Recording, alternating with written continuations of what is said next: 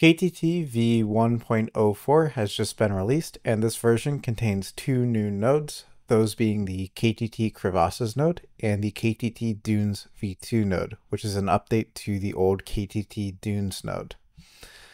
We're going to start by going over the KTT Crevasses node, and I'm going to load the handbook here because the handbook contains an example node graph for this. So I'm going to go to the Simulations tab here in the Nodes folder and open this Crevasses folder right here, and then click the Create Crevasses Example node. And we'll see this creates a snowy terrain, and I'm going to add in a light map node, the path trace light map, and I'm going to connect that. This will just make it be a little bit easier to see. So we can see that we have a snowy mountain, and the Crevasses node adds this sort of these deep little grooves in the terrain that will simulate sort of how snow and such fractures as it moves, like in glaciers and whatnot. And I think this is best demonstrated by increasing the resolution. So I'm going to turn the grid spacing down to 0.25. This will give us a grid resolution of 4096 by 4096. And we can see how these cracks are now quite a bit more refined. So how do you set this up from scratch? So I'm just going to delete all of this. I'm going to create a just regular Heightfield. And I'm going to add a Crevasses node here. Just make sure you're previewing this. So when we add this, we will see that we have kind of this weird sort of holes in the terrain. And this is just because the Crevasses node doesn't know which direction to generate the crevasses in, because they're cracks and they're therefore like aligned sort of to the terrain by default. And you can, in the sourcing tab, you can create, you can change that. Right now, this is just using the gradient of the input, which is essentially just the direction of the slope. So we need to add in a Heightfield noise or something similar. And this will just basically give the Crevasses node a little bit of information to work with. And I'm going to turn the amplitude here down quite a bit. And now when we see this, we have these sort of cracks that are generating. And you can see that they're kind of following the structure of the terrain. So they're kind of forming around like these little blobs, little hills, right? And we can change this direction by changing this orthogonal amount parameter right here. I'm going to set the grid spacing a little bit higher. And basically what this will do, if we raise it, it'll generate them sort of wrapping around the slope, if you can see this. And if we turn this all the way down, we can see that we have a lot more these, like they're sort of going up and down the slopes, right? And you can have any value in between 0 and 1, and that'll just create a different look for it.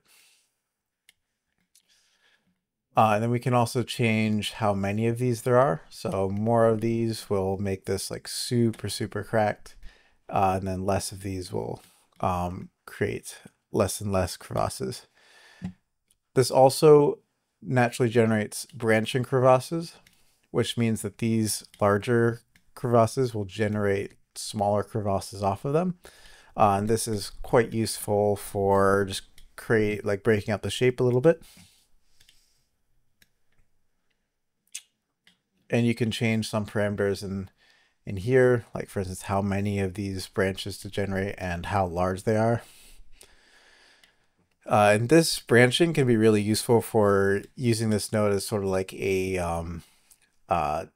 texture, applying like a texture to the terrain. So to do that, I'm going to change this depth way down. So if I change this up, you can see they're getting really big. If I change this down, they're just really, really small. If I turn the branching amount up a little bit and the branching scale, we can see that we get these patches of like these little sub cracks we can see here. And this creates a really interesting texture that you can use in a lot of places. It's kind of almost like rocky, but very striated, if that's a word. I don't know if that's a word. But it is pretty cool, and it can be quite useful. And then this wall angle is basically the angle like of the slopes on these cracks. So if you can use that to like soften these a bit if you need. And this node is very fast. So this is a 4K terrain, and it's updating close to real time. It takes like half a second or so. So hopefully that will be appreciated. I'm going to turn the amount of these up a little bit and turn the depth down a little bit just to soften the effect a little bit. And you can see that this is created almost like a leathery effect to the terrain. If I change this depth all the way up, it's pretty fun. You can also see that this is another interesting effect. And this also comes with some masking controls. So if I use something like the draw mask, and I draw on a region of terrain, it's going to be a little slow because I'm operating at higher resolution, and I plug that in here. And importantly, I have to check this checkbox to use the mask. We can see that the crevasses are only generating in this one specific region. Now, I use the term generating because they are sort of sourced from, they're like sourced from particles on the terrain almost, you can think about. So they do expand a little bit past this boundary, but the cracks are only generating in that boundary. They're just expanding out of it. So you get a very natural fall off at the edges here. Now, if you need these to be explicitly confined to one region, you can use the KTT combine node. And I'm going to hook that up right here. Sorry, I'm going to hook that up right like this. I got that wrong. Then just setting this mode to blend. Let me turn off the mask here. And then blending this with the using the mask from this draw mask, you can confine these very precisely to the mask region that you want. But I generally prefer to use this type of mask here because I think that this is just a much more interesting way of dealing with the fall off. So this was a node that I used quite recently, and I actually sort of made it for that explicit purpose in the Mount Everest render that I did, that I posted around, and you can very clearly see how they were integrated into the terrain. These were crucial for creating that deep snow look. Now I'm gonna not cover every single one of these parameters, but you do have a lot of flexibility. For instance, direction persistence makes them like a lot straighter. They don't follow the terrain as much. And then like the jitter and all that other stuff is very cool. And then also the feature size you can use to like make these smaller or bigger, depending on what you need. But I do want to get into the Dunes node, because the Dunes node, it's a little bit shaky right now with regards to like stability and stuff because it's very new. The Crevasses node, quite stable. I haven't had any issues with it. But I did want to include it in this release because it is quite interesting. So this Dunes node is using an updated, a different model for simulating the dunes. Basically, what that means is that the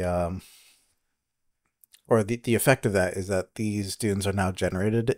They can now be generated in much more realistic ways, and they can simulate much more complex shapes that you'll naturally see in many dune structures, like on Earth or on other planets. So I'm going to turn the talus angle up here a little bit, and I'm going to turn the bedrock depth down, and you're going to start to see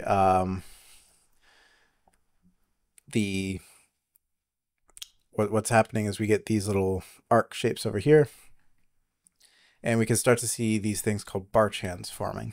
And barchan dunes are pretty interesting. They're basically dunes where you have like a lot of wind, and that wind is blowing quite well, yes, blowing quite strongly, and you create like these sort of horseshoe shapes for the dunes, and they're quite cool to look at. And this is something that this node can simulate quite well. But the previous dune solver wasn't that good at. And yeah, it's pretty neat. This also it is a little bit grainier, but the like surface details of the dunes are pretty nice, and I'll show you some higher resolution versions of them in a little bit. But I do just want to play around with this for a little bit, just so you can see sort of what this can look like, what this can do.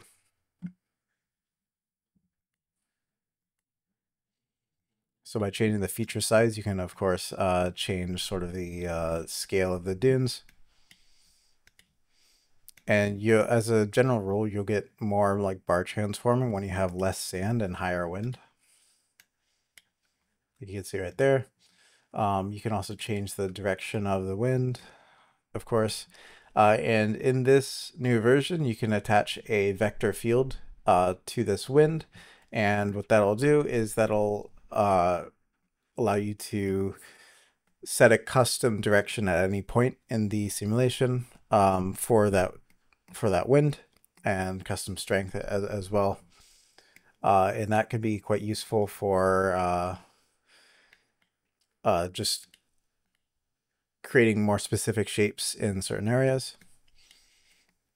And then you can of course set masks for like the bedrock, which I'm going to do again via the draw mask.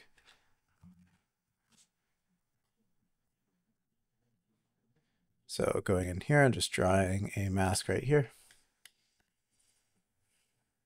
And I'm going to blur this a little bit, just so it's a little bit softer.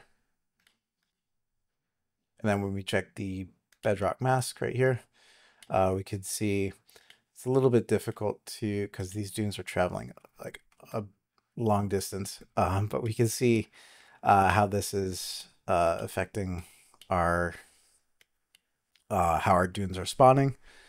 So they're kind of spawning in this clump, and they're trailing off as the wind pulls them away. You can see we have a lot of these cool little barchans forming right here. And this is one of the reasons why I am, or why I said earlier that this node was a little bit unstable. Not that it will cause any crashes or anything. I haven't had any crashes, but the way that the sort of sand leaves the bounds of the simulation and how it reappears on the other side, and just the fact that it's a little bit unstable with regard to determinism. This node, more than most others, will sort of shift around the positions of the dunes a little bit more. This is just due to the nature of the simulation being a little bit chaotic.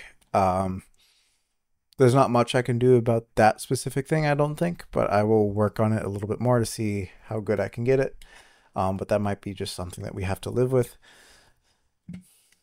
But yeah, this is quite useful for a number of different things. And I'm quite happy that this is now a part of the toolset, as does unlock some new terrain features that were previously not really accessible. So I'm going to change the grid spacing down to 0.25, and let's see how it looks. Awesome. So you've seen this form, like this little sand bank over here, and then the dunes falling off that. And it's pretty cool. I like how these bar chans are forming over here. They're pretty sweet. All this stuff before was not really accessible because the older dune model, it did create some nice little surface details, but it just wasn't good at simulating these structures. Another thing I'm going to turn up is this wind randomness. Basically, our wind is a little bit too precise, so we're getting these really straight trails and like really long like tails of the, let me go back, really long tails of the dunes. As you can see right here, they're just really straight, really long, and that's just not super realistic. Generally, there's a little bit of chaos in the wind, and this definitely breaks it up a little bit. This is a little bit better. And yeah, I'm excited to see what you guys are interested in. Or yeah, I'm excited to see how you guys use these new nodes in your projects. If you want to share your projects, we have a Discord server in the link in the description below, and you can also pick up KTT from that link. Yeah, from the link in the description below. And I really hope you enjoyed. I hope these new nodes are useful to you in your projects. And thank you very much for watching. Bye bye.